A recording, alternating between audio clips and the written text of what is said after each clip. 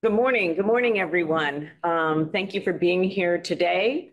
We are welcoming all of our members to a joint meeting of the House General and Housing Committee and the House Human Services Committee on Homelessness Awareness Day here at the State House. For those watching, we're not at the State House. We're across the parking lot at the Pavilion Building in case you're trying to find us. That's where we are.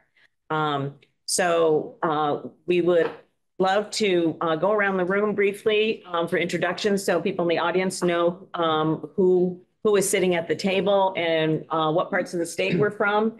And then we'll welcome a number of you up for testimony. And we so appreciate you being here.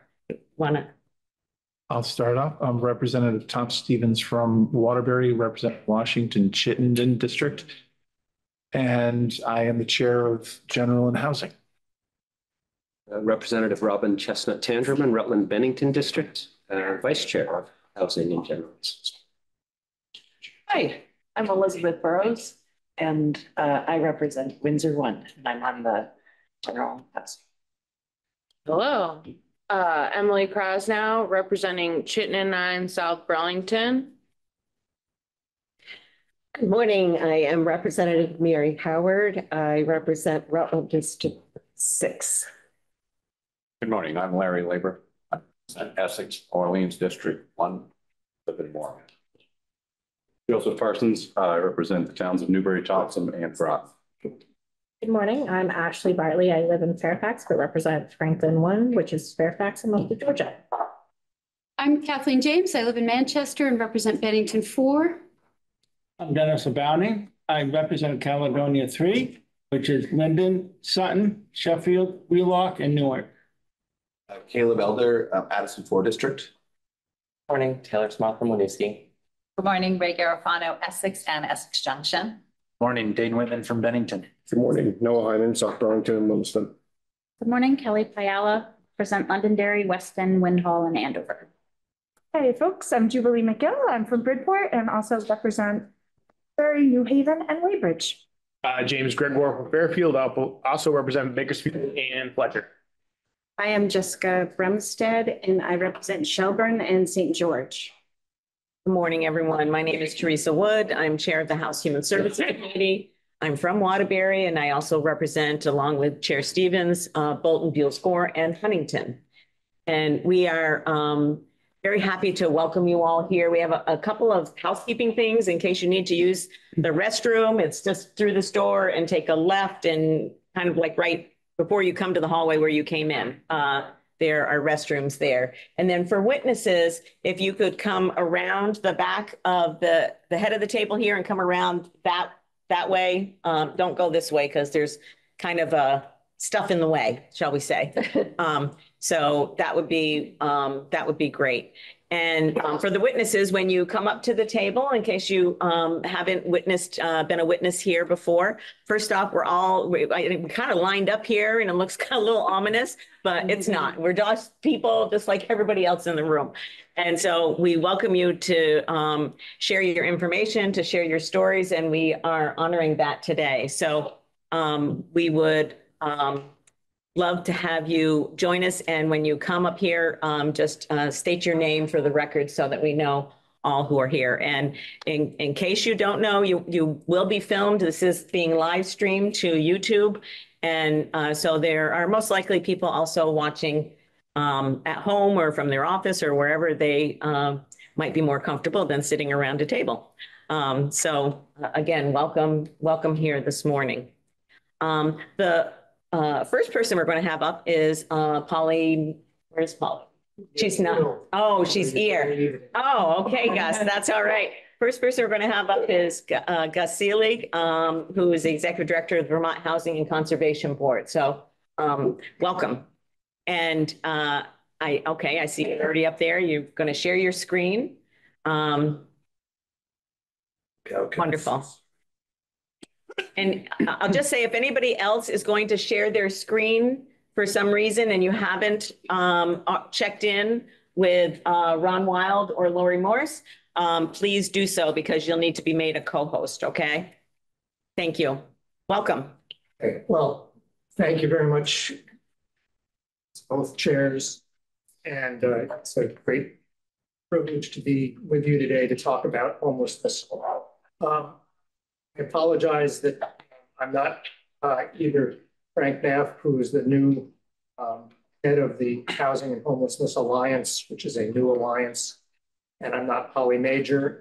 And Polly thought that her instruction from Frank was to talk for about 3 minutes, and then learned yesterday that there were only 6 witnesses, and threw together this slideshow and then called me when she found herself not feeling well. So I'll do my best to deliver her thoughts, but I'm going to share a few of my own, and I apologize for things you may have heard me say either to the joint session, but maybe bears repeating, or some of the testimony I've already provided in Chair Stevens' committee. But for me, the issue of homelessness as an older person is one that is newly on the scene. I had a recent colleague say, oh, we can't do anything about that.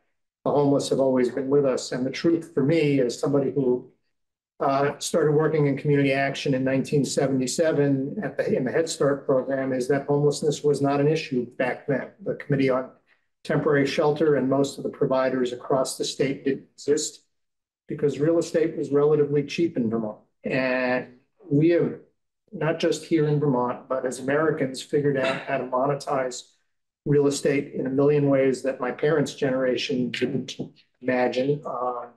There weren't home equity loans back then. You didn't need to get a home equity loan to send your kids to college. There wasn't Airbnb. And we've made housing much more expensive for a lot of different reasons. And Laura Collins gave you the quiz of the 9 different reasons you could say housing is out of control. And the answer was all of them are true. There are 2 things that are particularly true from my perspective. One is that the cost of building any housing has gone up relative to Vermonters' incomes at a rate that none of us would have imagined. And we have lost housing to a variety of market forces, including second homes and Airbnbs. And as the slideshow will show you, we're producing a whole lot less than we used to. And the reality is that the market cannot produce housing for people of very modest means. It just doesn't do that. It only works when there's subsidy. I do want to say to all of you that since the beginning of the pandemic, there's been something called Housing Recovery Working Group that includes my organization, the Housing Finance Agency, State Housing Authority, the Department of Housing and Community Development, and the Agency of Human Services, that's met pretty much at least twice a month, sometimes once a month, to coordinate the utilization of resources and focus on what we can do. And I think a lot of good's been done, but clearly not nearly enough to solve this problem. I think it's going to take public policy and going to take dollars to actually solve it. That the governor suggested may not be sustainable, but I think we need to figure out how to sustain it. I do want to say to all of you, congratulations on Act 47, which is making a difference.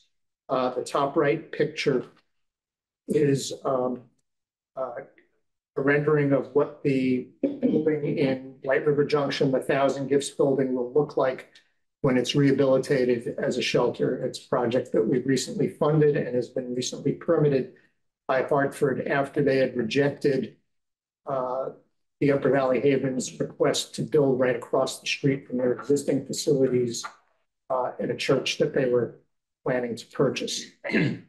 That was rejected based on character of the neighborhood. There were people who were opposed to this site, and I think Act 47 made a difference there. It made a difference with a shelter that will soon open in St. Johnsbury. In talking with Chair Stevens, the building you see that I hope will get under construction in Waterbury this summer was subject of a 3-3 vote not to give it a permit by the Zoning Board of Adjustment. And in talking with Chair Stevens, I think one of the reasons that Waterbury reversed themselves is that they looked at what Act 47 meant and they couldn't oppose it on those grounds. So hats off to all of you and to the next phase of permit work that you'll be tackling in the coming session. Really important stuff. I do want to say, if you want to get, I get a lot of time with all of you. And if you want to get me out of the chair quickly, then say the word, and because I get to come back. Thank you. Thank you, Gus. And this day really is about sort of hearing the whole scope, and we want to make sure we have plenty of time for people with lived experience. So as you said, you'll be presenting in our committee. You've already presented in Chair Stevens' committee. So it'd be great for you to move through, and we're going to, for my committee at least, we're going to hold any questions for Gus until he comes to our committee for testimony a little bit later this session. And say, Take that, yes, take that. that's it. Thank you. And Gus, I could ask you if you could speak up just a little bit, because people are sitting sort of off to the side, and I want to make sure that everybody can hear, if you wouldn't mind. So just briefly, this is the accomplishment that's been made so far across the pandemic. These numbers come to us from the Agency of Human Services. This is at a scale not like anything that we've ever seen before. And again, I just want to out clearly not enough. So many Vermonters still in motels. You saw this picture at the presentation pre-session.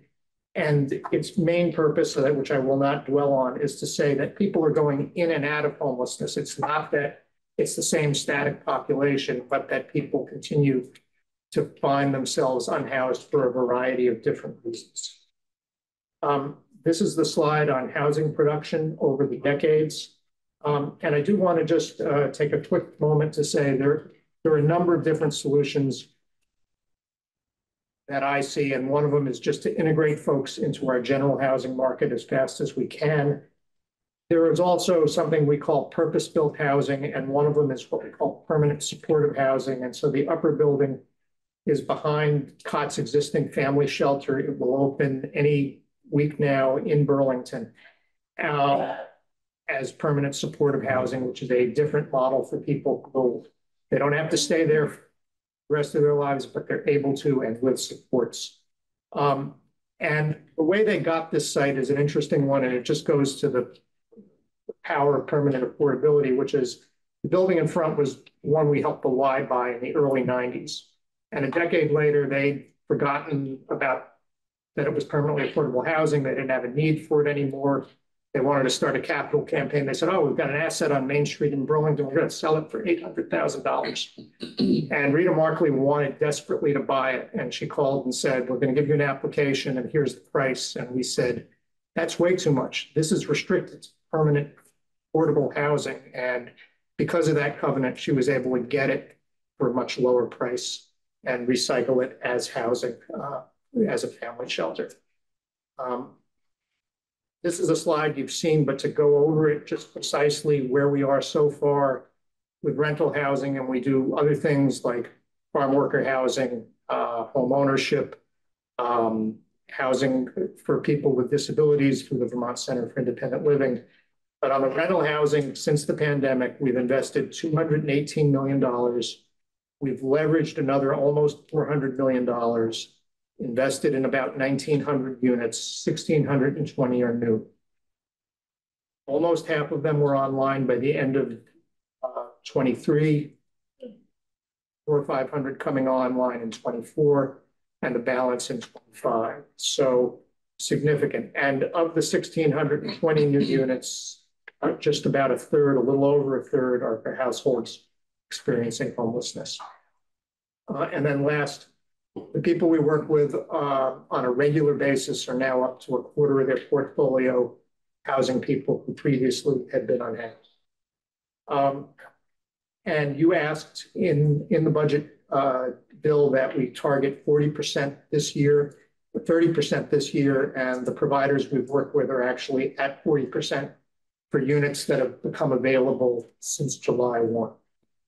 And over the course of the pandemic, and I think this is another value to having this permanently affordable inventory, they've taken 1,000 households who had been unhoused into that portfolio, which would not have been the case with the old federal style of 15 years or 20 years of affordability, and then you could sell the property for market value. I'm not going to dwell here a lot, but just two projects recently opened this year. One is in Bellows Falls, a former garage, cement block garage on Main Street. It was a dilapidated structure that is now 27 units, really nice apartments. And then a new neighborhood in South Burlington, also funded by us. And we will bring to our board next week this building owned by Washington County Mental Health here in Montpelier that will become 24 apartments for people who have been unhoused. You asked us to focus on infills in mobile home parks. There is and we yesterday, with Chair Wood, have been able to fund 13 units so far. I expect about 3 more specifically for folks that are unhoused, another 16 infills, not with the special funding that you set aside for that purpose, will also take place again for low and very low income families. And there's a new product available called a zero energy ready mobile home. They're coming out of a factory in New York. The feds have changed the standards to create this certification. So it's a little bit more expensive, but not a lot. But for those of you who are interested in our climate impacts, it'll have a very positive impact. Hotels to housing. You heard a lot about the Oregon model. When I talked with my friends, colleagues in Oregon, they had done 18 hotel conversions to housing. We had already done 12. We just didn't label it. But on a per capita basis, we are right up there with Oregon, and in fact exceed them. Rainbow Apartments, 2 of these have been done by the Champlain Housing Trust. They have been heroic in their work over this time.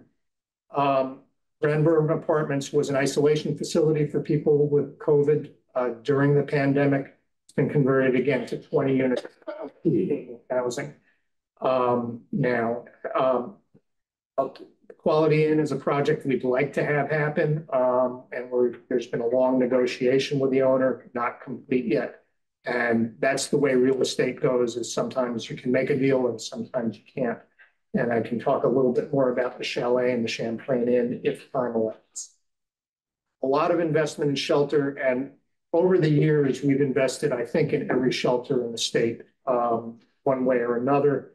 But here in central Vermont, we added 50 beds, 35 at the old motel on the Barry Montpelier Road. And then we had a facility that Corrections no longer in contract with Phoenix House for, and added 15 beds in South Barry. Again, not enough, but 50 new beds over the course of the pandemic here in central Vermont. Helped the Groundworks Collaborative with their facility in Brattleboro, which provides both kind of day station, but also 20 winter beds. And the organization working with survivors of domestic violence tripled their capacity, again, with the support of the Champlain Housing Trust in Colchester.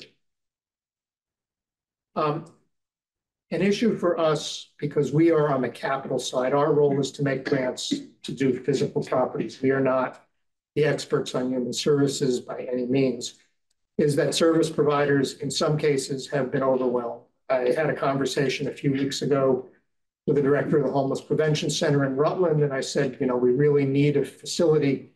And we work with you on one. And he said, Gus, right now, I just cannot hire the staff that would staff it adequately. Groundworks, even before the tragedy that took place at Morningside, had been the partner at the Chalet in West Brattleboro. And 1 week in the summer, before that murder, 3 of their employees just quit. It was just really hard work. The impact of the Chalet on the West Brattleboro neighborhood has been really difficult for the owner of the Wyndham Windsor Housing Trust, caused reputational harm, which has slowed a development that they're working on in Putney, because on social media, you'll read Wyndham Windsor equals drug trafficking and all those kinds of issues. So again, in a conversation I had with Chair Wood yesterday, I don't know what the rights maximum size is. We've done really well with facilities of 20 or less. We've been in the 35 and above People have had real difficulty operating those facilities. Faith-based group called Anew operated the Champlain Inn. They came for 2 years. Again, the coronavirus relief fund project that had where the money had to be spent in 9 months. They sprinted, we sprinted. They got help from Cathedral Square to acquire the facility.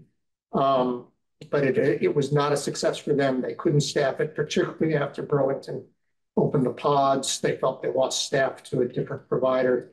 And they wanted to just convert it to something else. And we said, no, you agreed to permanent restrictions. And they have now, after several months of difficult negotiation, transferred the property at no cost to the Champlain Housing Trust, which was willing to take it on if CVOEO would operate it. And they've agreed to do that for 2 or 3 years. We have a similar partnership with Tim's Place up in St. Albans, where, again, a local group maintained Tim's Place and they've stepped in. So building that capacity at the social service end is one of all of our challenges.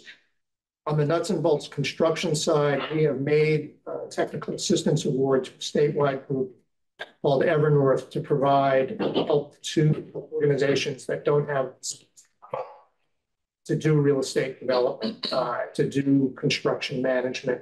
We're in discussion right now with Groundworks about replacement of the Morningside facility where the murder took place, and they'll be helping them. They helped stand up a facility in Rutland in the old John Deere dealership that's transitional housing as well in the course of the pandemic. So we are trying to find ways for technical assistance. Gus, it would be good if we can, sort of wrap things up so we can. I'm just going to say 2 things. One is Beacon Apartments is again another supportive housing development. This was done with the support of the medical center. This is old data, but the data tells us that people's healthcare costs went down pretty dramatically once they were housed as opposed to before they were housed. So while it's very difficult to find dollars to support people in permanent supportive housing, I guess what I would say to all of you as you think about the equation, whether it's in our healthcare budget or our corrections budget or our mental health budget, we're going to ultimately spend those dollars if we don't solve this problem. And so I think that it's worthy of more investment.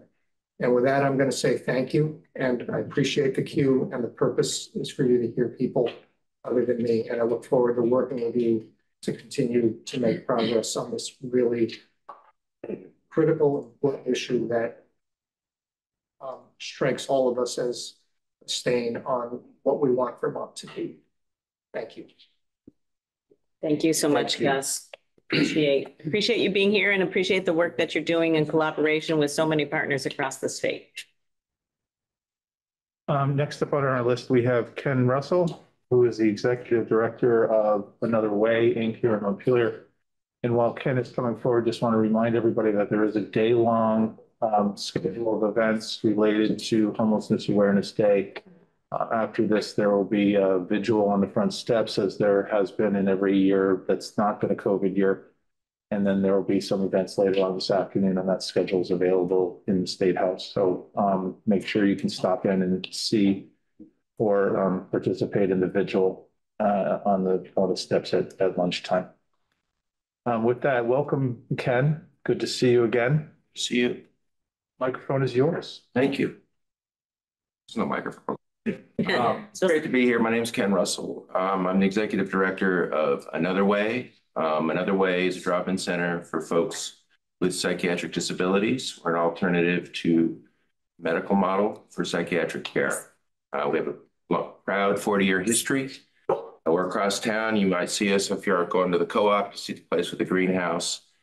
And we've had a lot of great support from many sources over the years. We're funded by DMH. Over the years, we've dealt with a lot of unhoused people, and it takes a toll. We have a model. I mean, every day it can be heart-wrenching and it can be beautiful. I would like to say that we deal with the people who are falling through the cracks in the system, and we meet them. And it's hard. It's hard on staff. It's hard for the folks who are living outdoors. We most recently had a gentleman, and he said it's okay to talk about his story, who lost his leg trying to jump through a train by Shaw's across town. And he has some behavioral issues, and he keeps flunking out of various places. And so we're sitting there at the end of the day, figuring out where he's going to go that night. Guy in a wheelchair. So one night, I said one night only, because I have to think about liability, and set up a tent on our porch. It's like, where is the most physically safe place he can be right now? And talk to some board members, talk to staff, we're like, this was a moral choice. The next day, we do what we often do is we engage with a whole network of people, really good-hearted people, service providers, folks working for AHS, different capacities, church volunteers, synagogue volunteers, and one way or another, they get into somewhere. What we did with this guy for 6 days, another way, bought him a room at the Comfort Inn at $200 a pop using donor money. City of Montpelier used to have a fund that Good Sam administered that would buy motel rooms. Econo Lodge, Hilltop are no longer offering rooms. There's been a change in ownership. Since I have this opportunity, I'll say it.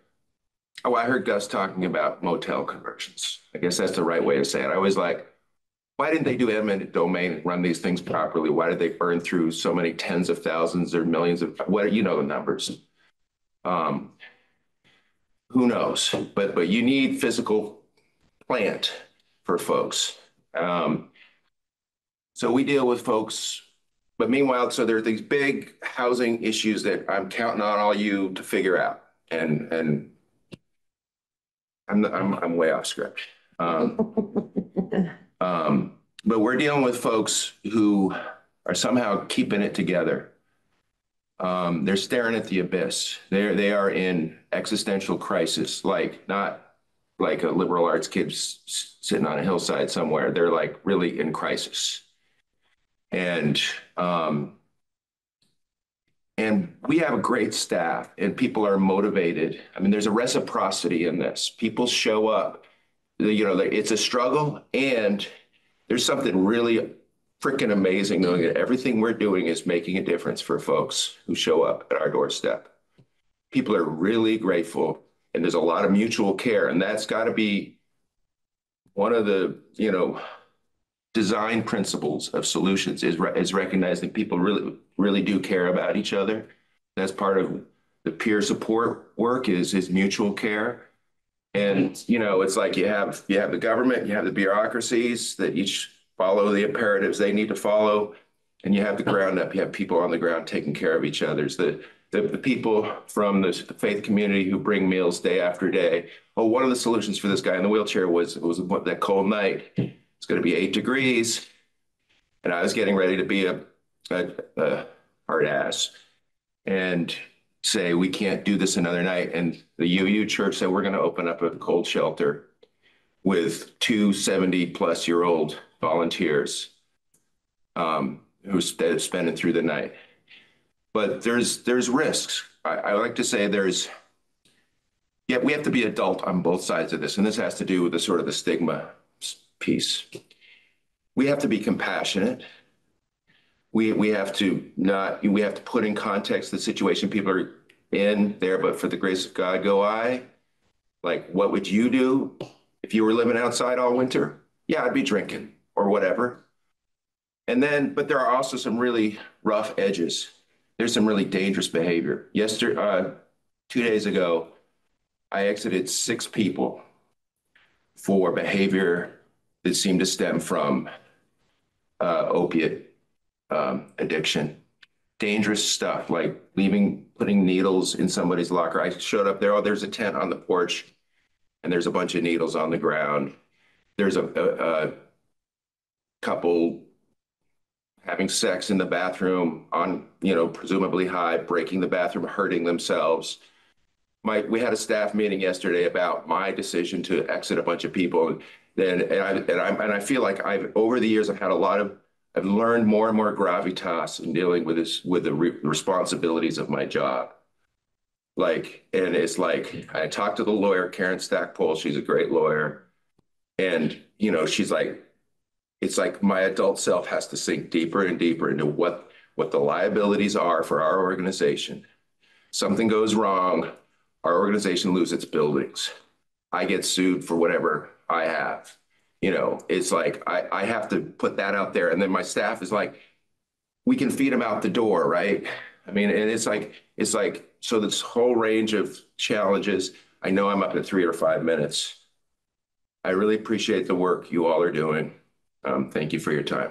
Thank you for the work that you're doing with everything that you've described. I mean, we're honored really to hear you and to hear our following witnesses too, but just to know that it takes a toll. And we thank you for your service and your staying with it. You've been coming back and back. So yeah, thank you. Thank you, Tom. Sure. Next up, we're going to hear from Jess Graff.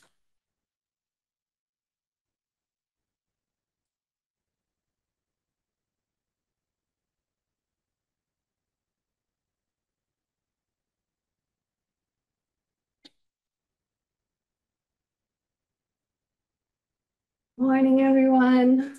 Morning, welcome. And the floor is all yours. Thank you. For the record, my name is Jess Graff. I live in Fletcher, Vermont, and I am the director of Franklin Grandisle Community Action, which is a program of CGOEO, the Champlain Valley Office of Economic Opportunity. I also serve as co-chair to the Balance of State Continuum of Care, and am a member of the board of the Housing and Homelessness Alliance of Vermont. We really appreciate your time. And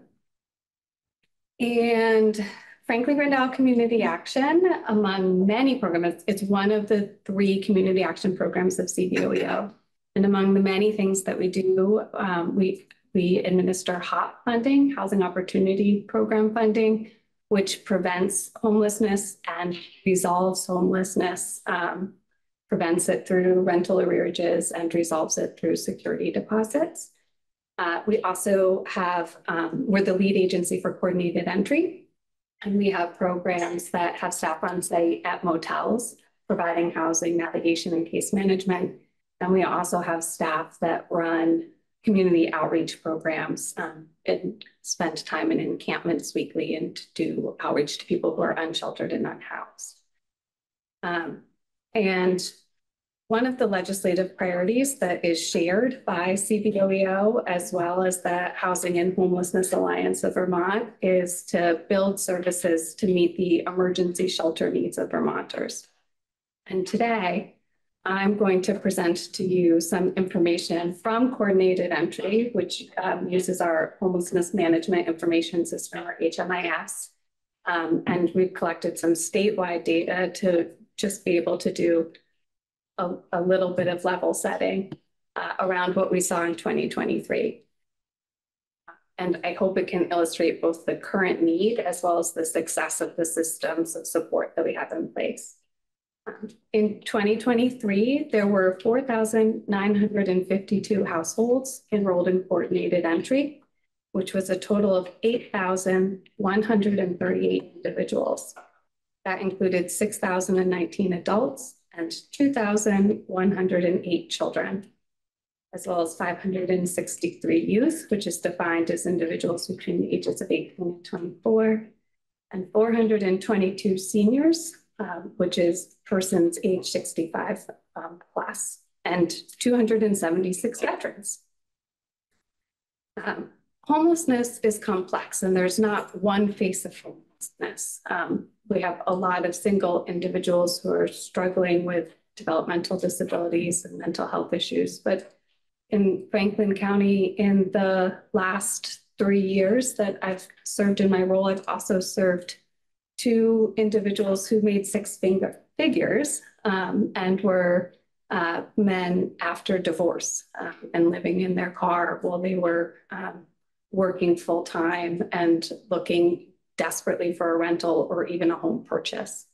And so it's a complex level of need and a huge variety of support that we have to be able to be prepared to offer people, and varies person by person. But of those, we do see some reoccurring sort of common themes, and of those enrolled in coordinated entry in 2023, 3,508 attested to having a mental health disorder, 1,167 to having a developmental disability, 2,157 to having a physical disability, and another 1,850 to having a chronic health condition. It's important to note that those are not necessarily different individuals. A person can attest to having potentially all three of those. But so overall, it is a really vulnerable population with complex needs. It's also really important to note when we review coordinated entry data that these numbers are a baseline and they're always an undercount. They only represent people who knew about and chose to engage with the coordinated entry process. For the most part, it represents individuals who are staying in emergency shelter, including Economic Services Division emergency housing programs. It often does not include many individuals who are served through our domestic and sexual violence shelters and programs. And historically, we often miss individuals who are unsheltered. That population is often hidden and isolated. And even with our teams that are working to do unsheltered outreach, we can struggle to locate people who are living in forests or in vehicles that they have to move often several times a day. The unsheltered population has been really the hardest for us to feel like we have a solid count on. We don't have great data to really guess how many individuals are experiencing unsheltered homelessness at any given time. But through the coordinated entry assessment, we do ask people where they stayed the night prior to the coordinated entry assessment. And in 2023, 1,132 reported that they were living in a place not meant for human habitation on the night before their coordinated entry assessment. For the most part, people are referred at the point where they enter shelter to coordinated entry. And we usually get to them within 3 days. That's always the goal. And across the state, we do a pretty good job of that. And so most people are already in shelter when we ask them that, and we don't have great data on the unsheltered count, but that still seems like a really significant number to me to imagine that we have that many people who at some point during the year experienced unsheltered homelessness. Important to note that coordinated entry is a process and not a program. It's a process through which we connect people to services and resource, and it's a process that works. In 2023, 2,204 individuals, or 64% of them enrolled in coordinated entry, exited into positive housing situations, including 1,144 with ongoing housing subsidies. Housing subsidies are a critical tool for us in doing this work, as at any given time, about 67 to 70% of individuals enrolled in coordinated entry make under $1,000 a month in income. Housing people takes time, and with limited resources and extremely limited available housing, most of those that were exited from coordinated entry in 2023 had been enrolled for between 90 days and 2 years. And the 4,618 people that remained in coordinated entry have been enrolled for more than a year. So about 24% of those that stayed within coordinated entry that we were unable to house or that didn't exit have been enrolled for more than a year. That's not necessarily a measure of the duration of their homelessness, as many of them might have been homeless multiple times in their lives or for several months before they were enrolled in coordinated entry. Although there is always room for improvement, through coordinated entry, we have a process that works for many. We have successes every day. And now more than ever, Vermonters are dedicated to working to build much needed housing. And we know what works. You had a great presentation from Gus about what works. It's not the first time you've heard from Gus. You hear from Champlain Housing Trust and the home ownership centers across the state. We know what works. We have the solution. But the reality is that it's going to take us time to get there. And the unfortunate reality is, in the meantime, we need adequate emergency shelter. We appreciate the administration's commitment to increasing emergency shelter programs that's been presented, asking for the funding for the 4 additional emergency shelter programs. Homelessness response service providers agree that more emergency shelter is critically needed. However, we have great concerns about large and temporary shelter programs targeted at only those who qualified as part of the June cohort, and ask instead for partnerships with other divisions within AHS, including the Department of Mental Health, to take the lead on opening smaller, specialized emergency shelters that would provide services and support specific to people with identified needs, such as mental or developmental disabilities, or those struggling with chronic health conditions, including substance use disorders. These populations are often the most likely to struggle in our current models. And as you heard in testimony right before me, are often most likely to end up unsheltered or in difficult situations where they're bouncing from shelter to shelter or different parts of the state as they're exited from motels and have to try to find new motels. We really think that there's a huge need for a model of shelter that is very focused on with skilled staff on providing treatment and support in addition to shelter. You have often been told that emergency shelters offer better services and supports than a motel program, but I want you to know that across the state, there are dozens of dedicated and skilled staff that work to ensure that people sheltering in motel rooms and encampments are supported in both meeting current needs and addressing housing solutions.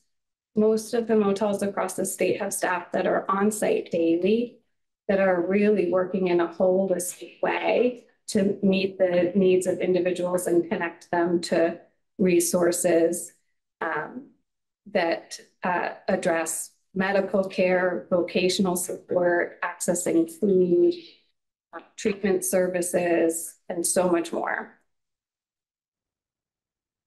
Although there is always room for improvement, the programs that provide emergency shelter, including motel rooms, are critical to thousands of Vermonters. And it's not an exaggeration to say that they save lives.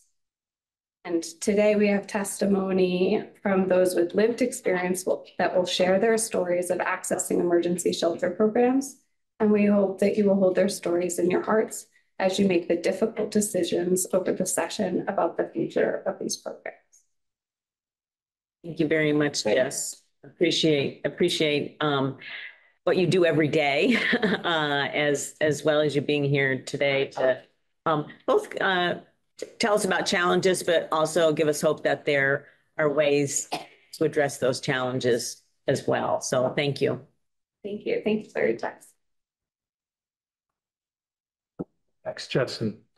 For any witnesses who have electronic copies or want to share the copies of their testimony, please feel free to forward them on to either Lori Morse or to Ron Wild, the committee assistant to the two committees, so that we can keep it on record. Especially something with numbers, that would be great for us to have those updated numbers in our conversation.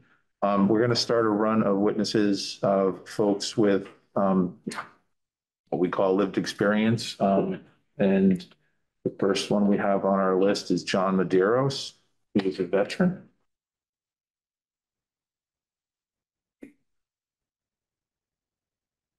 And if you don't have the electronic copies, please feel free to leave the hard copies behind as well.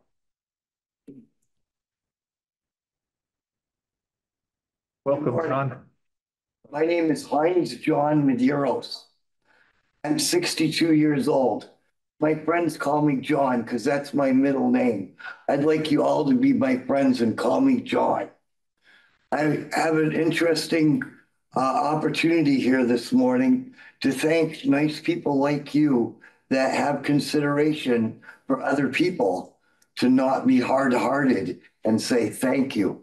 Thank you for your efforts and the things that you have to put up with from some people that may not feel the same, to persevere towards the outcome of us all living happily ever after. I'm a person that suffers from ADHD. I have since I was a young child. I was one of them kids that was put in a desk with the sides on it, so that I don't know what it was, so that the other kids couldn't distract me or that I couldn't distract them. Psychic or psycho, you make the choice. Again, thank you. I have to write things down and have a thing that kind of I go on, you know, so that I can kind of stay on track. Another thing that's been very helpful to me is I get my medical care from the VA hospital because I'm a veteran, a Navy veteran, you know, because I was one of them kids that raised my hand and said pledge allegiance, and then became a Boy Scout, and then became a Band Scout. and I serve my country like you all do in your own special way, even the ones that stay at home, you know, love America, and do their part. So I'll do this thing. I'm here.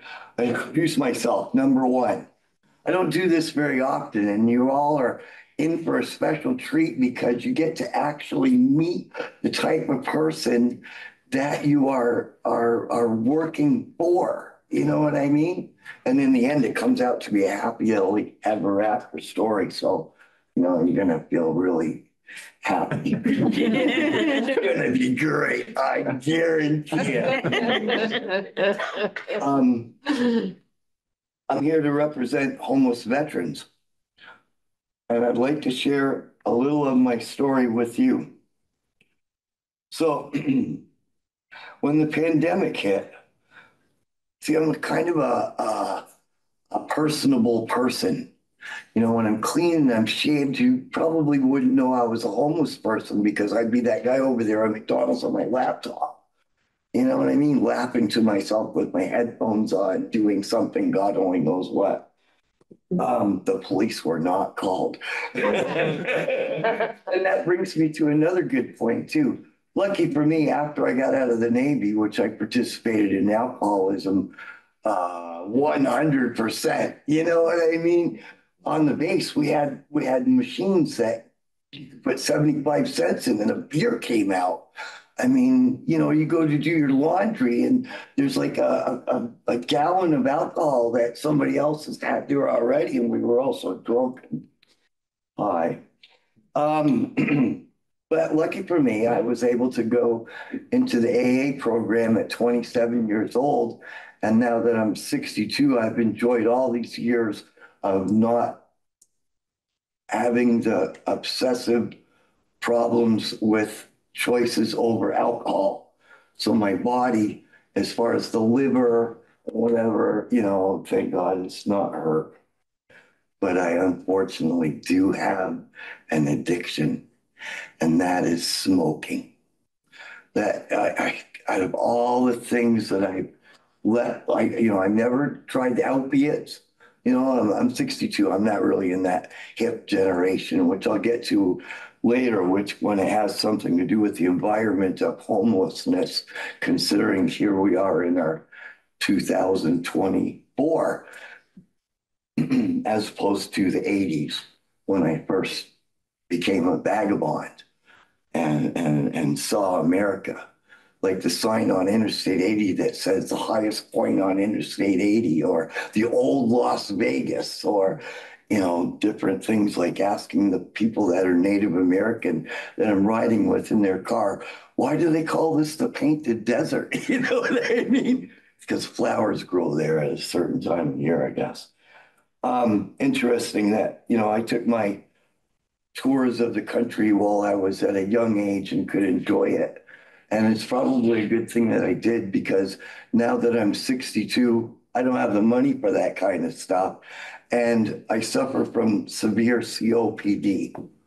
So I don't get to really walk as far as I used to, which is a very important part of homelessness, is being able to walk around and not be like part of the pack that looks weak. You know what I mean? So thank God things worked out the way they did. When the pandemic hit, a lot of the businesses and other resources like the coffee shop and McDonald's and the kitchen that you go to eat dinner and socialize and make connections. There's a word for that I can't think of. All that closed down. Everybody was really afraid of each other. And me with COPD and a transmission rate of 25%, I was scared to death. You know, I was wondering who was going to get my laptop and who was going to see what was on it, you know? So I called the 800 number for homeless people that were, you know, and then I got put into the Comfort Inn in White River Junction, Vermont. And I'll tell you, when I walked in there, they looked at me like one of those homeless people. Wonder what kind of drugs or trouble this person is going to start. By the time I walked out of there a year later, thank you all very much for paying all that money. Because I sure did enjoy it. A room at the Comfort Inn. I made the very best of it. I took it very seriously, as if I was in a pandemic. You see, I wasn't going to die of a pandemic because I wanted to go hang out with my friends or think this was some kind of vacation resort. You know, I'm a soldier. I take things very seriously. So I took advantage of the money that was given for my housing from the Vermont, like the social welfare people. I called the number, they paid my rent. I held my breath every 30 days and wonder if they were going to do it again. And that became kind of a little bit of a mental problem, but I talked about it with my psychiatrist over there at the VA, and we got it all worked out. And it did. It all worked out, as you'll see towards the end of the story. I'm sorry if I go over 3 to 5 minutes, but I think it's very important for all of us to, you all in a suit, you know what I mean? You have a white shirt on. You know what I would do to a white shirt? It's good that we were able to, you know, communicate, you and somebody like me, us, you know, in the big melting pot. So I couldn't go to the coffee shop. I couldn't go here, couldn't go there. Called the 800 number. I heard that they would get you off the street, and sure enough, they sure did. And they were very patient with me and very kind to me. Like, I sometimes had to talk to a person that was like in charge of the White River office. And she was a nice lady. I can't remember her name. I'm really sorry about that. Somebody like you guys, I'm sure. And thank you again. And, you know, didn't talk down to me or anything. And just, you know, I guess it wasn't her money.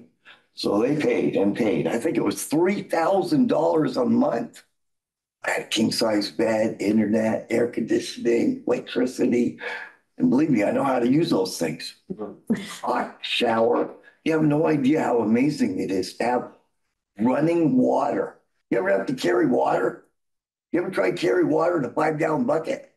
And then it all sloshes on your leg? God help you if you had to go up a hill. Anyways, running water. Instant on lighting. All right. like that. So then I made it, and then I, unfortunately, since I live on inhalers and very expensive inhalers, come to find out, I called the 800 number for medical needs to the VA hospital. And that's the first time I ever wanted to have anything to do with them people, because you know what Navy means? It means never again volunteer yourself. You stay the hell away from them people. They talked you into it the first time. Yeah. Get out of there. Stay out of there. Oh, a thing I wanted to add is not only have I quit drinking at a very young age, but I haven't had any problems with the law. I'm not a felon. I'm not addicted to hard drugs. Once in a while, I enjoy the legalized marijuana. That was a really good idea, but unfortunately, what people don't realize is that smoking causes COPD. So, you know, every silver cloud has a rainy side, I guess. So, anyways, not a hard drug user, not a felon, not a child molester. And through all this vagabondness, I never ended up getting in serious trouble, like stealing a car or robbing somebody or any of that stuff, which, you know, some people might have bad choice making and do, considering their, you know, addictions, especially addictions. And that's something I want to talk about as far as the new socialization of homeless people, the type of homeless people. Different than in the 80s. So I called the VA. They gave me my inhalers. They were really cool about it too. And I'm telling you, these are really expensive inhalers. And God knows that I am addicted to those because they keep me alive.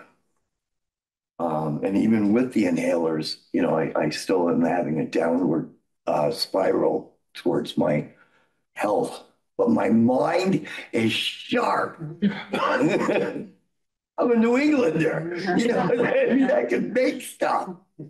But the ADHD kind of slows me down a little bit. So when I got out of the Navy, with the ADHD, you know, I was the perfect butterfly.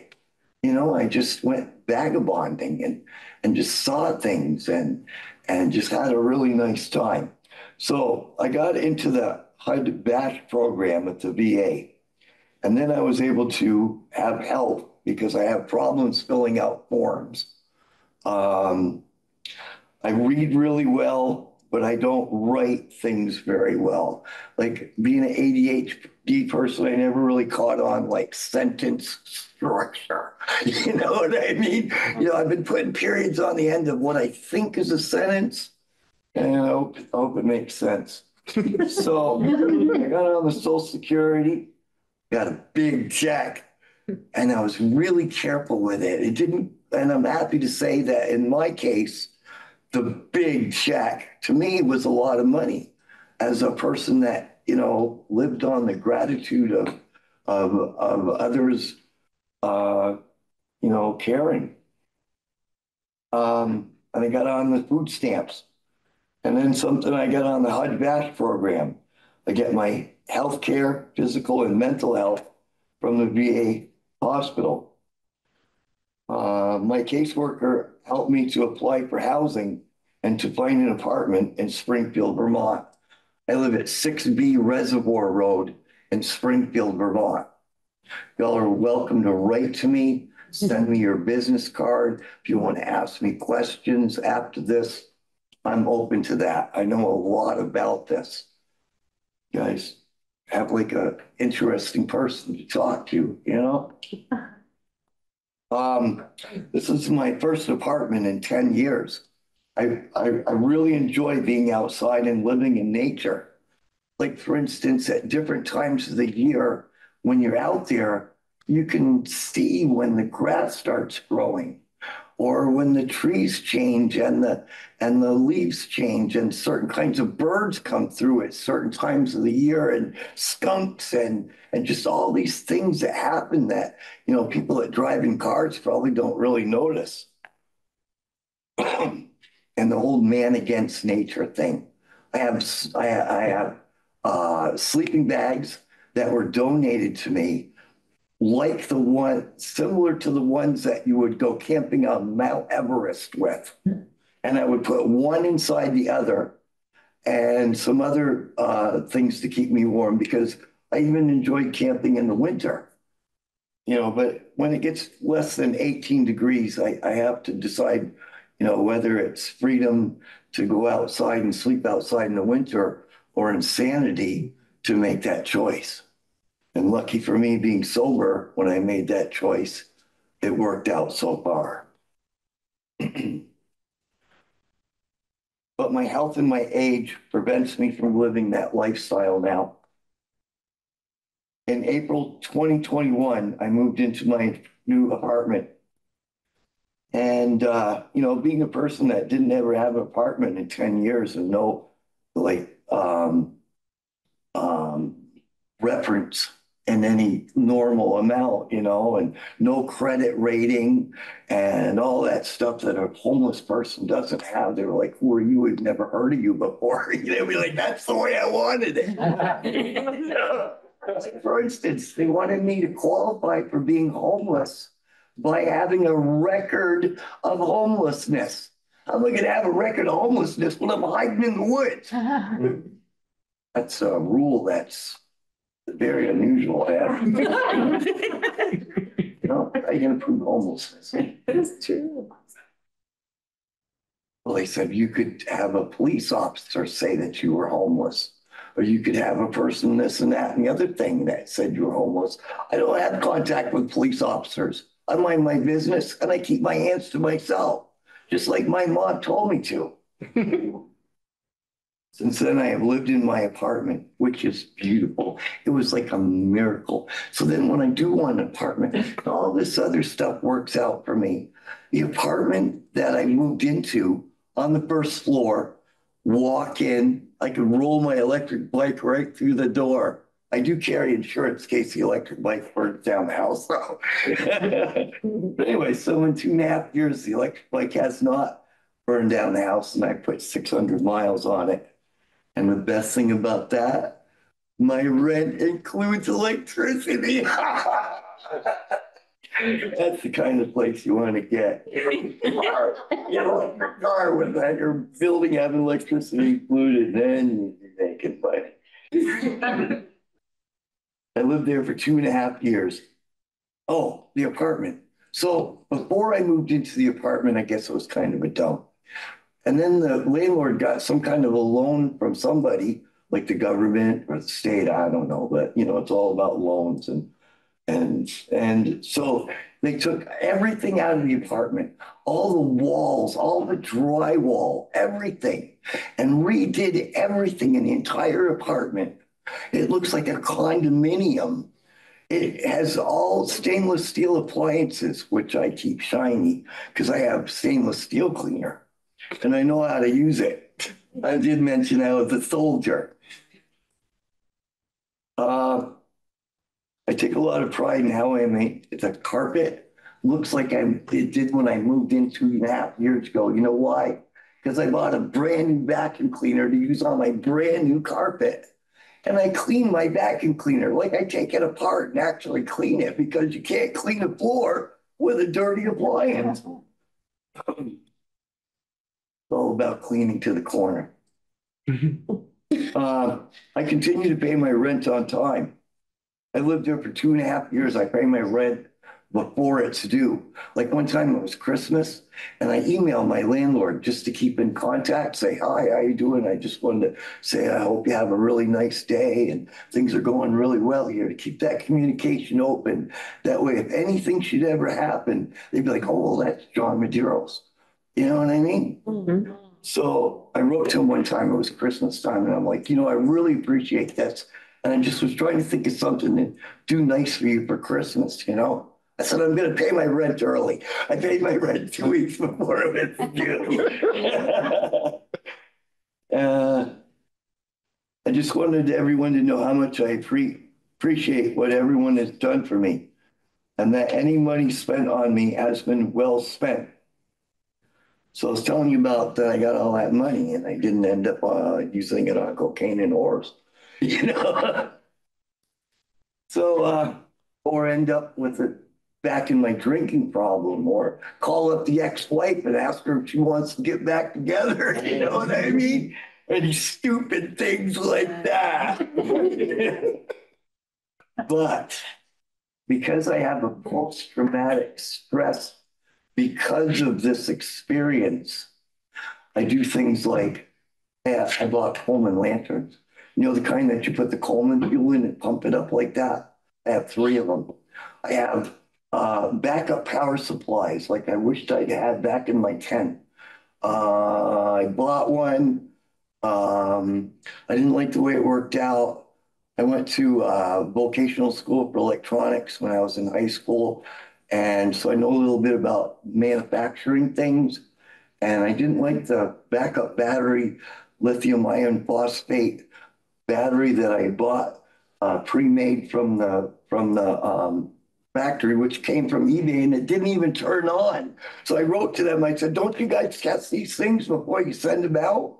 So since I didn't like that, I built my own. It's wicked cool, and I feel like I can rely on it. Similar to buying a fire extinguisher, in the case of emergency, I have allocated some of my resources to preparing for the worst case scenario of this beautiful dream that I live disappearing. I've used some of my money to prepare for that. This is why it is so important that our government continues to provide assistance and funding to the HUD VASH program and other programs like that. So that's me. And you want to ask me a question? We're just about at 5 minutes, John. More times in your lifetime that you're going to have a chance to be able to ask a person like me in this type of environment a question. No one has a question for me? I think you were pretty thorough, John. And I appreciate you giving us your address. I wrote it down. Thank you. And I appreciate that. I actually wanted to applaud for you, at the end of your presentation. Just because I personally appreciate your resilience and sharing, your story, the way you've shared it, and the things that have worked great for you, and the things that you're still working through, like your post-traumatic stress and feeling like, at any moment, this, as you said, this dream that you're living might be yanked out from under you. And I think that's really important for us to hear. Yeah, it's all about the funding. I get the discounted rent payments because of you guys. I really appreciate that. And I've been very careful. And I just wanted to tell you all that, at least in this case, your money was well spent. Because unfortunately, what happens is some vagabond type people, travelers, wandering souls, people that have a traveling bone, is you get them into a nice place and you seem like that, and it would seem like that would be like all they could ever want. And they flitter off like an alcoholic taking his next drink after promising not to drink again. It's because some people just aren't ready to settle down. So when the time comes that a person does settle down and uses the money wisely, then I think that's an example of why we have to keep trying. Thank you very much. Thank you. Thank you. And I would just add, John, as you're sitting down to say, it's good to hear this part of the story, that there are successes. We hear so much, especially every January, how much more we have to do, as if what we've been doing hasn't been working. And thank you for sharing the story of where it worked. Thank you.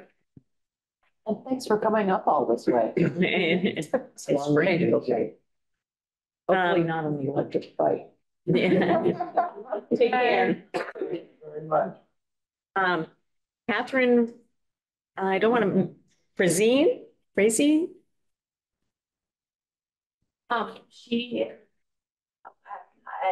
was very excited and has not been, her phone isn't off for, which is sometimes what happens. Okay. So I I have her testimony, but without being able to communicate with her, I don't want to give it to you. Thank you. Yeah. Okay, and if you're able to reach her before we end the hearing, then we'll certainly hear it. Okay. Okay. And if it can be submitted. Yeah, with her as permission, that would be permission, great. yeah. So Rubes Gold, it looks like you are on the screen. Are you available? Hi. Oh, welcome. Welcome. Thank you for being here today. And the floor is yours to share what it is that you'd like to share with us today. Thank you for being here. Thank you. For the record, my name is Rubes Gould. I was asked to share my experience with homelessness today. Homelessness is obviously very difficult. It's draining and confusing, and it makes people lose faith in humanity. There are a lot of hoops to jump through just to have shelter, and I'd like to assume that everyone here is in agreement that shelter is a basic human right. So I'm left wondering why it's such a struggle and why we as a species can't meet people at this basic need. Why does something so ingrained in our species have to be so complicated? It's painful to summarize my experience in a short segment, but I think it's important to help people understand that the homeless find themselves in dangerous or difficult situations all the time. And many of these dangers are things people are experiencing for the first time. Just several examples that I've dealt with personally is being caught up in fights that break out from seemingly nowhere, not having access to medicine when I was sick, sleeping outside in illegal areas when I had no other options, being told a shelter is at capacity and I won't get a bed after carrying all of my belongings all day. Organizations or programs losing my housing paperwork, or just generally not being very communicative, probably from a lot of work overload, I would imagine. Not having anything to eat for dinner is just kind of a gimme. Losing friendships and not knowing how I could have been better is probably the hardest thing that the homeless deal with. People yelled rude expletives at me and threw trash at me from their car and told me to just get a job when I wake up every morning cold and wet and dirty. And a lot of shelters will say that we can't have a beer after dealing with all of this all day and all week, dealing with feeling like the world just hates us for existing. So it's quite dehumanizing, you might say. The stigma is all around us and it's not going anywhere. So I really wonder how we can initiate change on that. I'd like to mention an organization that's been extremely supportive of me this past year. It's called Pathways Vermont Community Center. And I think they're doing a lot of things right. And I'd love to see other programs emulate what they're doing. I never felt like I was a homeless person when I was at Pathways. I just felt like I was home. The staff are extremely supportive and meet people where they're at. They provide a safe space to feel whatever I was feeling at the time. And they build trust with the community and allow friends of the space to store food and use their kitchen so that they can have their hot meal, probably their only hot meal, fresh with actual produce that they've had all week, which meant a lot. It's also just a comfortable space to be. A lot of like shelves and shelters just don't feel comfortable to be in for one reason or another. But Pathways is just built as a nice place for community. This certainly isn't everything that Pathways offers, but it meant the most to me. So I'd like to shout them out. The other shout out I'd like to mention is nonprofit Food Not Cops. Food Not Cops is an invaluable resource, not just for food security, but also community. There's never any stigma against the homeless at Food Not Cops, and they help people meet their needs, whatever that may be. So if somebody needs a drink or needs a smoke, then they'll help us get that, which I think goes a long way.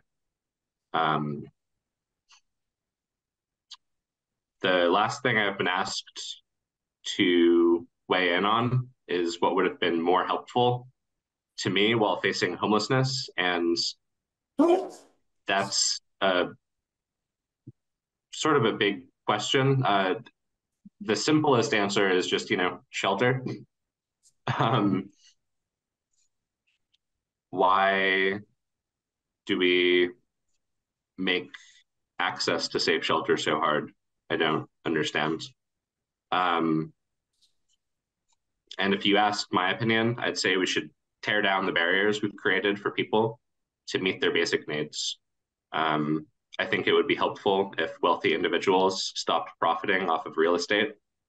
I'd like to mention that I'm still young. I'm in my 20s still. And just 11 years ago, when I was living in a 2-bedroom with my father, our rent was $800 a month.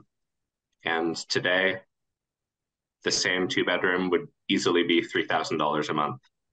So if you're wondering why there's a housing crisis, I think there's your answer.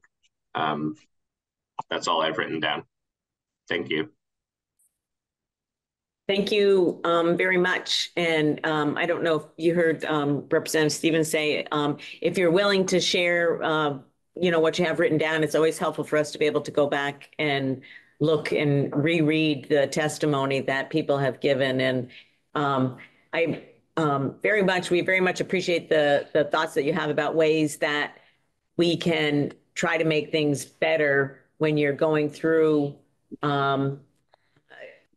not feeling like people are even treating you as a human being. And I think that's one of the most important things for us to take away from what you said, as well as trying to, why do things, and I think that John said this as well, why do things need to be so complicated? And I think that's a real lesson for us as we look to try to make things better. So we really very much appreciate you sharing your story and your thoughts about how we can improve things today.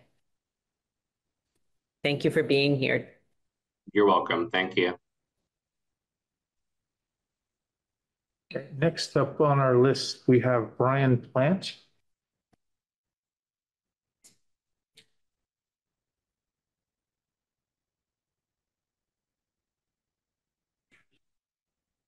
Yeah, down the other side there. Good for you. Yeah. And John moved the chair, so you can move it back.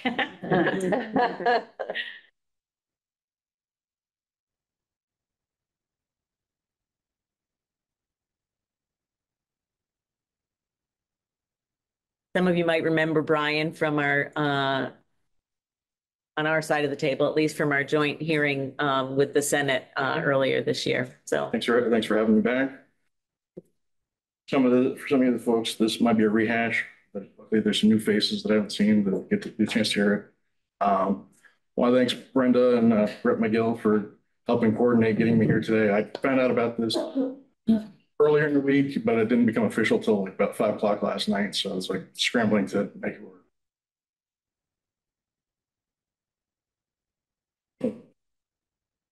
Morning. Record, my name is Brian Plant II. I'm from Bristol, Vermont. I was born in Burlington, raised in Chittenden County. I graduated from Essex Junction High School, then graduated with an associate's degree from Champlain College. I've worked retail, home health care, as a contractor for the United States Immigration and Naturalization Service, and ultimately as an occupancy analyst for JP Morgan Chase. A son, a brother, an uncle, and a friend to many. A writer, an artist, a bit of a nerd, and a novice youth leader. Late October 2020 through mid-August 2021, I lived in John Graham Shelter in Virginia. This was followed by 2 years transitional housing through the SRO program, which stands for Single Resident Occupant. And Rep McGill was my landlord at that place. We won't ask you how good of a landlord she was. That's another story, another committee. You can talk to us. Right, over here. yeah. There's a small box that you can. Lived there from August 2021 through September 2023. On September 1st, 2023, I successfully leased up in a newly built apartment in Bristol, the Firehouse Apartments, for those that are familiar with that. At the time I entered the shelter, I believe that was the lowest point in my life as well. Just prior to entering the shelter, an acquaintance of a good friend of mine, familiar with the system, helped me start the mountain of paperwork required to acquire services. Plan prior to moving into the shelter was this acquaintance would run point, volunteering her time, and the shelter staff would provide support. Fortunately, that did not happen. After about a week, I was essentially ghosted. Paperwork that we had started was never submitted. So after going back and forth, we ended up wasting about 2 months of time before we actually got the paperwork resubmitted or submitted for the first time, I guess.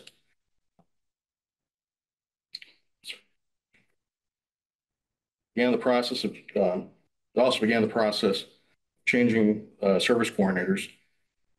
If you count the initial advocate, I'm now officially on number 11 in 3 years. This is not unique for people experiencing homelessness. Around the same time, I began to try to access the federal government's Lifeline program for free cell service. Vermont is serviced by Q-Link. Their actions forced me to go without a phone for months. While they couldn't help me, and I didn't have coverage, it took about 6 months to resolve. A huge barrier to keeping up with appointments, whether it's doctors, appointments with government agencies, service coordinators, whatever. It's if you can't. Unfortunately, phone is a necessity at this point. Late January, early February 2021, I was presented with the opportunity to participate in the single room occupancy / SRO program, which provides a pathway to obtaining housing choice Section 8 voucher. This would be my first experience with filling out VSHA paperwork. I was required to fill out a 20-plus page application providing financial information as requested. In April, I was asked to refresh the financial information, which included filling out the application in full for a second time. About 2 months later, I heard back that I was accepted in the program. I can tell you that the lack of time frames and communication is problematic, especially if you're suffering for something like mental illness or challenges. If you have the rough timeline, it helps. If they say a couple months, and that you can reach out, but sometimes these indefinite things just gives the line time to warm.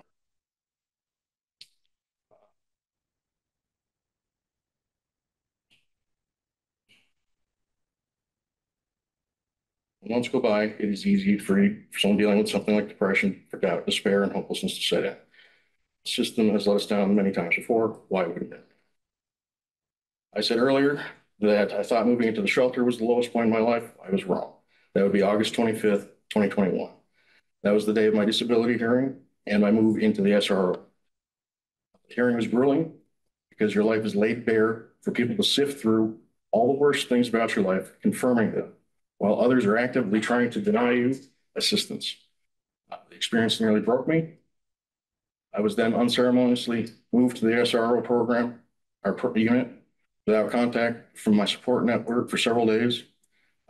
These people I had depended on knew how hard this was for me, knew my health and transportation issues and how bad my health was, a limited ability to get around. Thought I'd build connections with, and I was left to flounder for a few days. Thankfully, I made it through the initial move period. I could go on about various programs that were supposed to help with one thing or another, for example, furniture, but fell short. I did receive VRAP, the Vermont Emergency Rental Assistance Program, and was fortunate with my decision in my disability case. But with a favorable decision came losing benefits. Fed giveth and the state taketh away. I was able to keep Medicaid during the COVID emergency order. It helped greatly with covering my many medications, counseling appointments, physical therapy, and durable medical equipment. But with the rescinding of the order, I am no longer eligible for Medicaid and have already begun to see the concerns that I had come to life. Co-pays for counseling and law enforcement to go less often. Additionally, in losing Medicaid, I'm no longer eligible for the Lifeline phone program. Over the course of the next 2 years, while trying to get my life back on track, every few months it seems like some agency or another needed paperwork filled out. Someone actually needs to read through these questions because many are unclear, especially when a person is worried that one wrong answer can get them dropped from a program. With a long wait, possibly get benefits restored. It strikes me that it's so confusing that even some of the service coordinators get the answers wrong or are stumped by them due to the lack of clarity. This is even made worse by the unrealistic turnaround times that are asked. If I never see another 10-day required response request, it'll be too soon. That's received, not postmarked. The request often shows up 4 days late after the date that it's printed by, which often gives a person 24 to 48 hours to gather the info and get it back in the mail to make sure it shows up on time. Service coordinators are rarely available to meet in such short notice due to their caseloads. And if multiple clients receive the same request, somebody gets left out.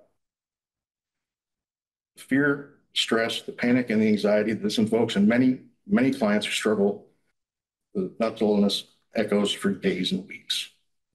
Trust me, you have no idea how much damage this causes people. It's especially insulting when a request packet sits on the desk of somebody for weeks or months. It's not acceptable. I hope it's an area somebody will look into. As stated earlier, I successfully housed as of September.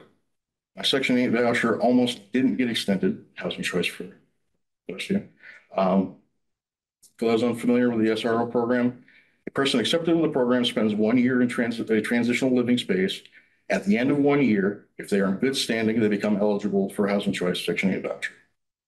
Currently, it's the only clear path for many to receive assistance and be available in only limited spaces. At the end of my year, I was deemed no longer eligible for the subsidy at the locations I was living, but I could stay there paying full rent. The VSHA would provide no assistance. I was also informed that I would have 6 months to use the voucher or lose it. In other words, I was treated like if I didn't find a place, I was doing something wrong, and that it might be possible to do a short extension. Anyone familiar with the housing situation in Vermont knows how limited the supply is, how high the rents are, and how dire the situation truly is. I conducted my search, but was having very little success in the input. In November 2022, via my service coordinator, number 9 for those who keep track, began to reach out to VSHA to make the extension process easier. The 6-month period was set to expire January 30th, 2023. We reached out 5 times before receiving a brief response asking who the request was for, even though my name was clearly provided multiple times. The holidays occurred, to which we reached out 5 more times before the deadline. We reached out 8 more times before getting a response in late March. In April, I received a letter telling me I was terminated from the program due to inactivity and I could request an appeal. I requested the appeal only to follow up with VHA to have them tell me they felt hearing was unnecessary unless my financial situation had changed. I then had to fire back that they kept dodging my questions, that I had spent months trying to get answered, that they kept referencing stuff that I already knew, and that if a hearing was the only way to get heard, I demanded. VSHA reluctantly agreed to have a hearing. Prior to the hearing, I provided them with cell phone logs, date, time, phone number, and all email correspondence. About 15 minutes before the hearing, I received a cancellation notice for the hearing, along with an email with soft apology, reinstating me back into the program with them needing updated financials and yet another 20+ page questionnaire application. I want to be clear, this is not an uncommon story. If I didn't keep fighting, keep great records, I might not be housed today. How is someone going through their worst days, facing challenges, whether it's substance abuse disorder, trauma, or mental health roadblocks, if their service coordinators are not bringing their A game, going to get the help they need? Why are people who are experiencing this always held to a higher standard than the providers, state agencies, and others? They can miss deadlines, we cannot. They can lose paperwork, we cannot. Somehow I've made it through. Mine is a story of success. Unfortunately, the problem of homelessness is not going away, and it cannot be ignored. I've returned to Montpelier today to try to finish bookending that chapter of my life and to give it some meaning while I figure out what comes next. If able, I still like to return to some capacity to being a productive member of society. Since the last time I was here, I've conducted several interviews about my story with the Vermont Housing Conservation Board, Vermont Food Bank, Addison Housing Works, and I've submitted 2 letters of intent to join board of directors for two different organizations, likely later to be made official later by mid-year. Additionally, I intend to participate in the Mental Health Awareness Advocacy Day on the 29th. I may even be back to testify in front of some of you again, so you might get sick of me. I don't consider myself an advocate, but it's certainly a path that seems to be unfolding in front of me, and I should choose to take it. I do hope by continuing to share my experiences that it lands in the ears of those who need to hear it. And instead of pulling up the ladder behind me, the process gets smoother and less painful for those that have nowhere to go. 2 things I didn't add to the speech because I didn't have time to completely edit it. VSHA still has problems with this organization. I recently received 2 letters from them. One telling me, congratulations, you've been accepted for the Section 8 housing, and this is how much money we're going to help you with. I knew that 5 months ago. Why are you sending me this now for additional? Do I need to respond? Do I need to fill out something?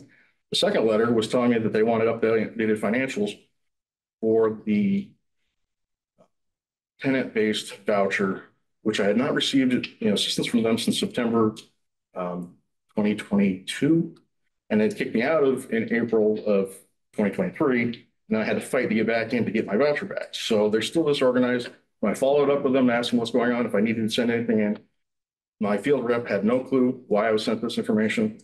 It was then forwarded on to a couple different other people who came back with, oops, we don't know why it got sent to you. Sorry for the confusion.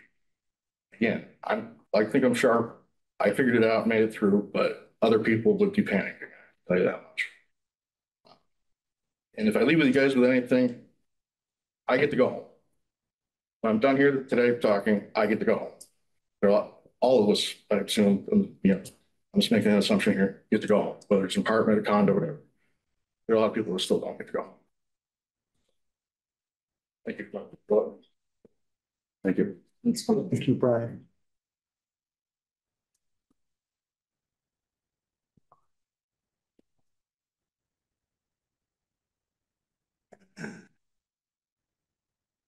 Hey, next, guess who we're going to hear from? Vermont State Housing Authority. Heard of them?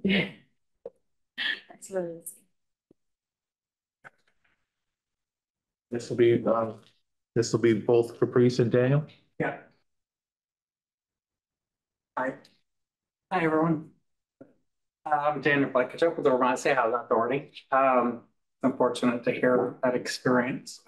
We're going through a lot of challenges with staffing, like a lot of folks, and but still not acceptable. But I also want to thank John for his highlighting his experiences with VASH, which is another one of our programs. That's one of my points I'm making today, is that the VASH program is a federally funded program, meaning it pays for the subsidies and it pays for services. However, at your request in 2019, we presented on why we were unable to use some of our homeless funding and had to subsequently turn it back to HUD. And one of the reasons is because we have to have a map for that program. That's called the Shelter-Less Care Program. And the match at that time was we lost about 25 to 30% had to send back. This last year, we had to send about 70% back because we are not getting any applications. We don't have enough service providers or capacity in the area or around the entire state. Everyone in the Shelter-Less Care Program suffer from chronic homelessness, meaning as a disabling condition, and 12 months or more of literal homelessness. And everyone has some of the highest needs of any of our programs, including corrections experiences, criminal records, no income, frequent stays in the motel programs, victims of domestic sexual violence, substance use disorders, and severe mental health issues, often exacerbated by homelessness itself. Increasingly, people are older, 60 plus. And in the actually very recent publication by HUD, they highlighted the Housing First program, and which thankfully the legislature approved an expansion of last year into Bennington County through Pathways Vermont, which is another speaker. And that's been our only real viable utilization of our funding, is because they were able to serve people with that extra services.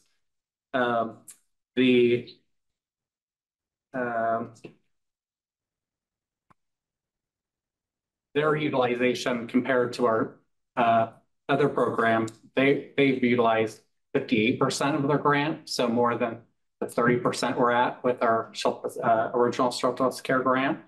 And it's increasing every day, but it's only increasing incrementally, but it could do a lot more good if it was expanded into another area, which they've deemed a high need area in Rutland County. Which is they have 20% of the homelessness of all homelessness in Vermont, and 16% of all the chronic homelessness in Vermont. So it is one of the highest needs area, but also one of the lowest services for permanent supportive housing, which Gus also mentioned. Angus Cheney with the Homeless Prevention Center, who I work with as well, and other programs, there is a lack of services available, and also not just services in general, but quality services. It requires a full complement of teams to the Pathways Housing First program to make sure that people are consistently and successfully housed. Their success rate is 85% utilization. It has been for years, which is very high for permanent supportive housing of this kind. So that is pretty much what I have to say. Thank you. Thank you. Thank you, Daniel. Just wondering if your colleague has anything that she wants to add. Caprice is going to talk about the manufactured home program. Thank you. Thank you. And I'm hopeful that I believe Molly sent my PowerPoint on that I will be sharing with the committees today. First and foremost, my name is Caprice Hover. I work for the Vermont State Housing Authority, and I'm their special project manager. I've overseen VRAP, and now I oversee the Landlord Relief Program and the Mobile Home Improvement and Repair Program. These are critical new opportunities at Vermont State Housing Authority to help address these items that you are speaking of. I also want to take a moment to thank the folks with lived experience who had a lot of courage and braveness coming to a room where there's usually generally pretty intimidating for folks. So thank you for sharing your stories. And as a former couch surfing teen, I can relate to the humility that comes with working with folks that don't necessarily look at you as a human being. Unfortunately, it would appear like the hosted I'm not able to share my screen. If there's a way to change that, that would be great. We're checking on that. Thanks. Hold on. Thank you very much. I know you all have, while we're working on it, I know you all have a hard job to do, and I want to thank you for the challenges. I have been advocating in Vermont around homelessness and housing support services my entire life. I believe that there are a complexity of folks. You've heard from me before that I've said that homelessness is hidden. And I think COVID opened the doors and really showed us the complexity of what folks have been working with on the ground level for a very long time. We've also created opportunities where if we could figure out how to do more of the hotel conversions like Gus spoke of, there are communities that have been established in these hotels and those supports. And I was able to do a site visit at the Cortina in Rutland, and I saw many of my clients that I used to work with at Brandon Training School as well. So we have to understand that there is a level of complication and support that's needed, that it's going to be long-term, and it is expensive, and it is hard to find social workers to work at the levels of pay that they have been requested to. If somebody wants to give me a thumbs up when I'm ready, otherwise I can just. It's like co-hosting. Yeah, you're okay. Super awesome. Thank you so very much. I'm very excited to be working in these programs. The mobile home improvement, I've always believed mobile home projects are a source of affordable housing for our state. So as I said, I'm with the Vermont State Housing Authority. Our mission is to promote and expand the supply of affordable rental and homeownership opportunities on a statewide basis. Each new endeavor will enhance or increase the organization's capacity to continue its mission and to assure the effectiveness of VSHA as a provider and an administrator of affordable homes. What is the Mobile Home Improvement and Replacement Program? It really was created to work with homeowners and parks in order to address the lack of housing affordability and safety. So we have three components. We have an infill program for vacant or abandoned lots. We have an opportunity to do home repair for existing homeowners. And we have the opportunity to provide new foundations for the placement of new housing opportunities. Between the ARPA, we were granted $4 million to start the program, and then through the State General Fund, that was increased another $4 million. That $8 million includes program support. So not all $8 million goes directly to the homeowners and the infill, but a good majority of it does. What we have at the moment, the financial assistance we have, $2.5 million will be for community small scale infill grants, $750,000 for home repair financial assistance, and $750,000 for manufactured home foundation grants. To this point, we have been open less than a year, and we have been able to facilitate the accommodation of $1.8 million to the various counties across the state. These, you can see, we can also let you know if you're interested by which town, and that would be helpful for your constituents. Where has the money been spent? You'll see that the foundation deposits and foundation final, we have 39 new homeowners that have foundations with that are HUD certified. We also have a little over $1 million that has been spent on home repair projects. Oops, sorry. When we see homeowner contractor dollar amounts, we actually have several homeowners, many homeowners that are doing their own work or working with folks that have their experience in doing construction, so are able to make that happen. The infill project has seen a little over $500,000 in order to provide new lots for new homeowners. I'd like to share with you some opportunities. What you're about to see are for folks who were homeless and are now going to be able to be in new housing. The first comes from a gentleman who is a contractor as well as was precariously housed during the COVID situation. And this is the photo of his home before he was able to begin working on it. He has been able to do with $18,000 a great level of work, interior and exterior, to ensure that he has a home to go to for a very long period of time. This situation is a situation where a family's home was burned to the ground. They were then able to access resources through the state of Vermont to be able to be safely housed while the asbestos and foundation work were completed, so that we can now put a new home in place for her. She is currently awaiting the hookups for the electric and water and sewer, and will be housed very shortly. This is an infill project, as you are all probably aware. Ludlow was hit very hard with floods, and the park owner in this situation had already been trying to infill vacant lots, but it is a very costly situation. And so with our program, he has been able to more than double the number of lots that he would be able to work on and provide a new home for folks to live in. When we look across the spectrum, what our work in progress is, we have had 492 applications in less than a year. Our program opened the end of February of 2023, and we have provided approvals to just under 200 of those applications, and we are continuing to process. We unfortunately needed to shut down the home repair program in May, as the amount of requests that came in was far exceeding the amount that we were able to provide for homeowners that needed repairs to their situations. We reopened the program November 16th and have seen 130 new applications, and we are processing them as we go.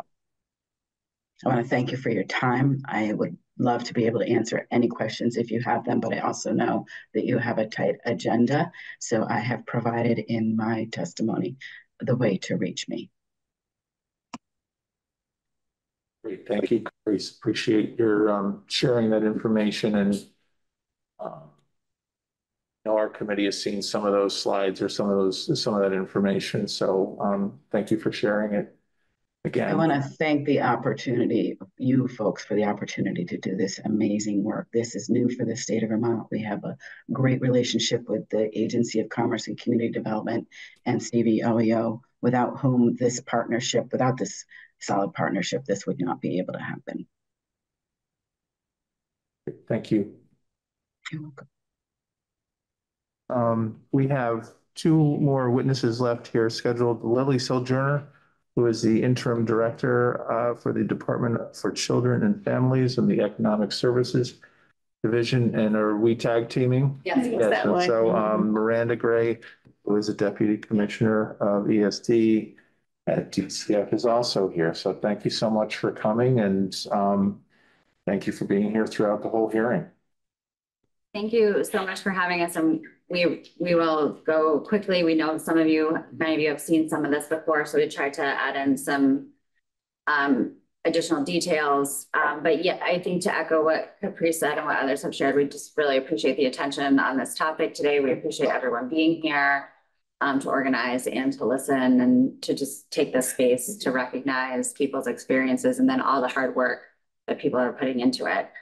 I'm sorry.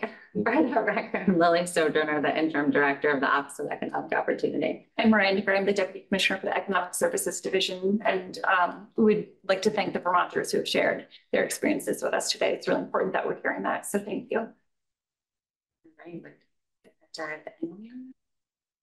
Hopefully. Okay, great. I mean, just again, this to kind of ground us in the numbers that we are seeing around the state. This is from last year's point in time count, which showed, unfortunately, increase in the number of Vermonters experiencing homelessness. You can see that this continues to be an unfortunate trend that we're seeing in Vermont. And so, again, today we want to highlight just some of the programs that AHS is supporting to address homelessness. And we'll kind of go back and forth between the two of us. And I'm going to be really brief, knowing that I have shared this information with both committees already about the 3 programs that we're running. So information is here. And then this is just updated data. Every week we are pulling new data to be able to share. This is on our website as well. So I will continue on. I think this is no mystery to this group either, is that we have been paying a lot for the motels. Currently, our average is $132 a night. We continue to work to reduce these costs. And we know that it's not an ideal scenario. Having people be able to have access to shelters and case management, housing navigation is far more beneficial for everyone. You know, a really key partner in this are our local coordinated lead agencies. And it was great to hear from Jess Graff from Champlain Valley Office of Economic Opportunity earlier today, because I think she really painted a picture of the work that she does in Franklin Grand Isle and that her counterparts do around the state. So they're a great resource. And again, I appreciate you having Jess here today. We also at the Office of Economic Opportunity support partially Vermont's Emergency Shelter Network to, you know, appreciate the efforts that people have taken and the investments that you all have made to increase our capacity, you know, to get back to pre-pandemic levels. I think we've shared some of these slides before in terms of the investments that we've made over the past year in terms of maintaining shelter capacity, expanding shelter projects, and we have a number of projects both in consideration in the short term and for next fiscal year. You know, we definitely want to be working with our community providers whenever there's capacity there, and we also understand how challenging and how much work it is to stand up these shelters. And, you know, and then we want to make sure that we're exploring alternatives if necessary, if community providers are not able to add capacity, but we remain in close collaboration with them. These are other key investments we've made. You know, our client financial assistance continues to be a significant resource for folks in preventing homelessness, as well as helping folks exit homelessness. So we appreciate the support, additional one-time funding for this program. We now have about $4.5 million that we're having available to community providers for this resource. And about 50% is going to rental arrears to help people maintain their housing. And then the rest is going to help support safe exits from homelessness. And, you know, again, this is just a great tool that we have, and appreciate our local HOP fund administrators who administer this program. This is a summary of the expansion of our family supportive housing program, which is great. And again, we've shared this slide, and you can see the summary of the expansion from where we started this fiscal year to where we are now. I did just want to highlight the role that our community service community action agencies play through the Community Services Block Grant in addressing homelessness and housing insecurity. They provide a range of services and support. Some of that includes actually providing direct emergency shelter through emergency apartments or shelter units. And I just wanted to highlight that as part of our annual state plan process, which we do in the summer, we have an opportunity to identify what our priority for Vermont based on the needs that we're seeing. And I don't think we always talk about the fact that we in Vermont actually do divert and utilize Community Services Block Grant to address housing and homelessness. And so I wanted to just highlight that today and appreciate the work that our community action agencies have done. For instance, you know, in Chittenden County, launching their CORA, their community outreach resource team. We also support training and technical assistance through these dollars for the network of housing and homeless providers around the state, and then are able to support individual initiatives in communities. So this is a resource that, you know, is not explicitly for addressing housing and homelessness needs, but I wanted to take the time to call out today that we definitely leverage it to do so in Vermont. Just to identify some of the additional investments, and this is, you know, since I think we last presented, I think the number we had when we last showed this was maybe 82 families exited homelessness with the home voucher, and now we're up to 90. So I think to the theme of today, there's so much more that we need to do, and what we're doing is working and impacting families every day. You know, it's great to hear from Daniel and Caprice, our partners at Vermont State Housing Authority. They administer the landlord relief program with us, and Caprice and I get to work together closely on that. We've had over 200 applications approved, supporting landlords who are working with us to house Vermonters exiting homelessness or who are utilizing rental assistance. I don't know if you want to say anything Vermont rental subsidy, but I know ESD has expanded there. In particular to help people maintain housing to kind of address as we come down from federal investments during the pandemic.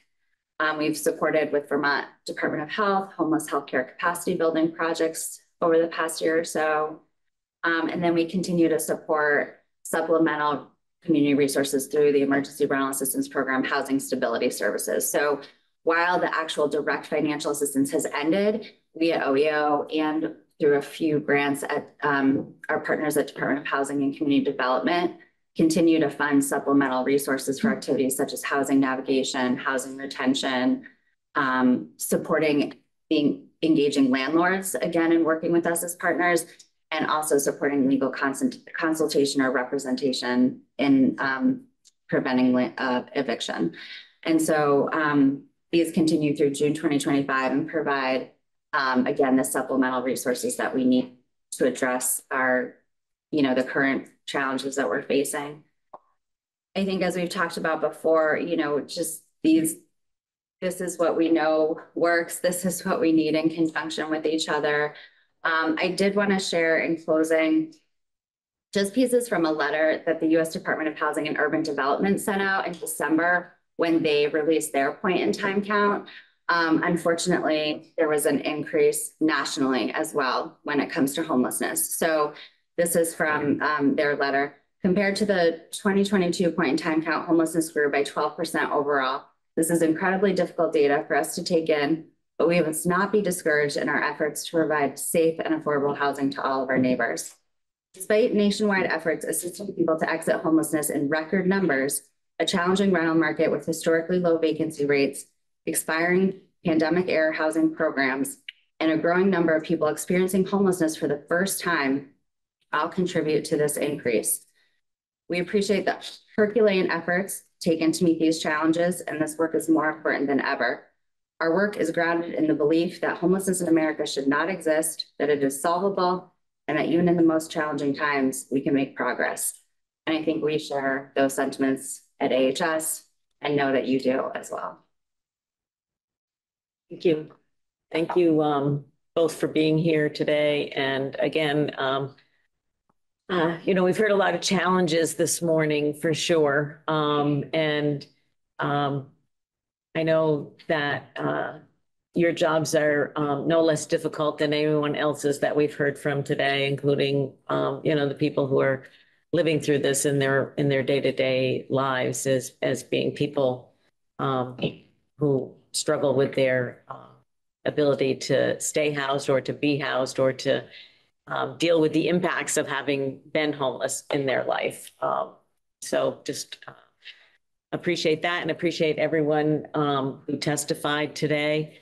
As Chair Stevens talked about earlier, we have at noontime a vigil on the State House steps, and welcome you all to join there. And thank you for hosting this joint hearing. For our committee, our next morning schedule could be postponed. It was just important to hear everybody today and appreciate people who did testify, and was glad we didn't limit them to 2 minutes and so that we could hear the stories that we did hear. And thank you to the administrative folks for yes, everybody needs improvement. We all need improvement in what we're doing, but it is an expensive issue. It is a heart issue. I appreciate the time and energy that you're putting into helping us and helping the other pieces of our community start by mitigating it and then trying to end it in ways that are humane. So thank you. Thank you all. I think we can go offline now.